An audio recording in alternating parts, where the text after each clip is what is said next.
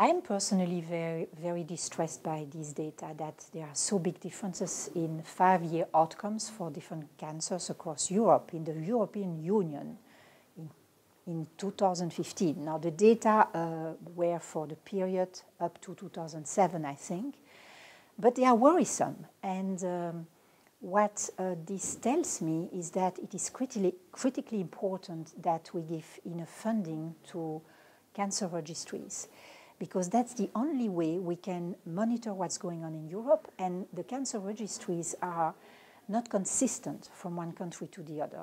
Some are collecting very few data, and that means that when you find out that there are these differences, and then you want to understand why, you need to be able to go back and look in detail at patient characteristics, tumor characteristics, what was the treatment given.